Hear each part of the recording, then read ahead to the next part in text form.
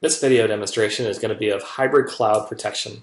First thing we're going to do is log in as a tenant to a VMware public cloud provider's vCloud Director environment. Here you can see there are two virtual applications currently running. Next thing we're going to do is log in as the provider to the cloud protection tool from EMC. Here we're going to the organizations area, which is where we onboard and enable backup services to the tenants of vCloud Director. You can see that there are 3 policies that are currently assigned to this virtual data center of this customer.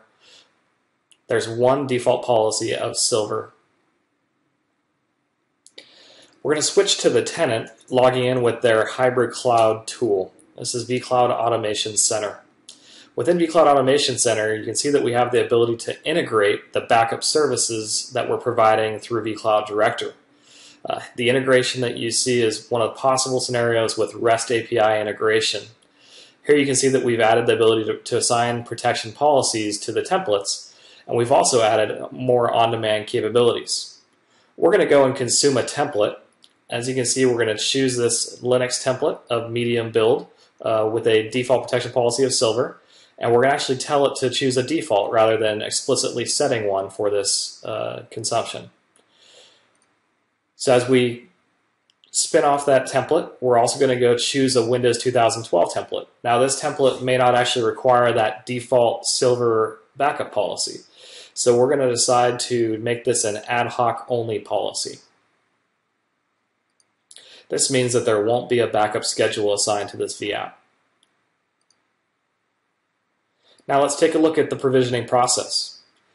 vCloud Automation Center has a request tab where it tracks the active requests that are occurring. And as they complete, the requests will drop off the screen. You can go to the top right to see the filter where we can go to see if it was successful or it failed for those 2 deployments. Now we're going to look at the vCloud Director protection product, and we're going to see that the vApps have actually been assigned. So this would be a backup admin of the provider looking to see that the policies are being used for the virtual applications that have been created, and you can see that they are there. Now we're going to switch back to the tenant, and as a tenant you can see that this Linux-0035 has been provisioned. Now here on the right side, you can see all the on-demand things for backups that we can do. We can do an on-demand backup, we can disable the schedule, we can restore, we can update the status, and we can also upgrade a policy to a premium tier if needed for this VM. We're going to start by upgrading the policy. So under vCloud Automation Center, it asks you to enter a description, and this could actually kick off an approval process if so required.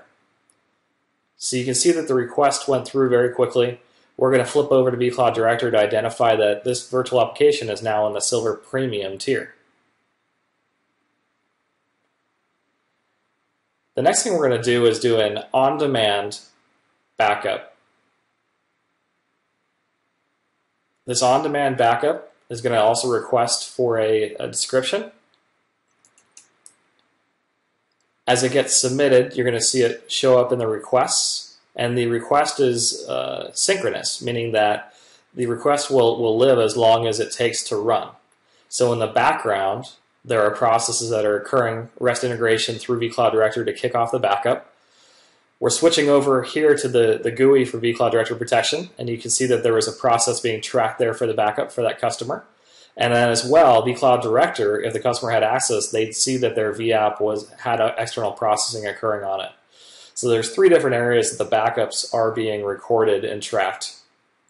The tenant would really be focused on the vCAC portal, most likely. We're also going to show that under the covers, vCloud Orchestrator is what's doing the REST integration for the backups. So you can see that we have a workflow called Backup vApp. And this workflow is in a waiting state because we're waiting for vCloud Director's tasks to complete, which tells us that the backup is completed. You can see there that the backup is done. And as we switch back to vCloud Automation Center, you can see that the task is complete. And that backup is done.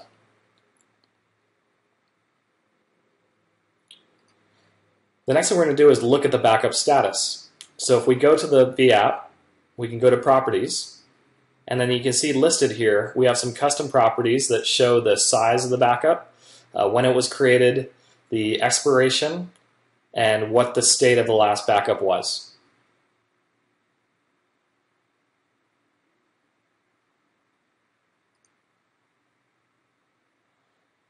We're going to go ahead and do a restore. Now, a restore requires that virtual application be powered off before we run it. And so what we're going to find during this run is that we actually do fail the task. And this is intentional so we can highlight that the erroring and reporting is properly getting back to the tenant to let them know that there were problems. So here you can see that from the Cloud Admin GUI, there was a failure. And this failure is being recorded very verbosely for the Cloud Admin. So the tenant is also going to see this failure within vCAC. And what we're going to do is go back and power off that vApp, and then we'll kick off the restore again.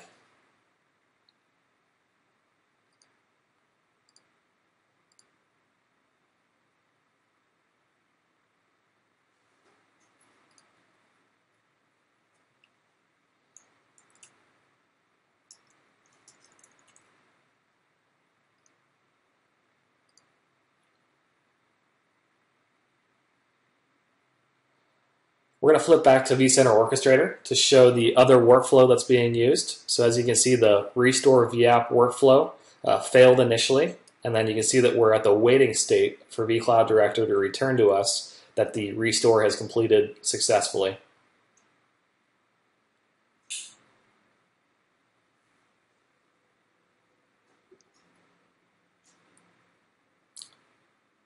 We'll switch back to vCloud Director, and we can show that the task succeeded, just like VCO told us that it did.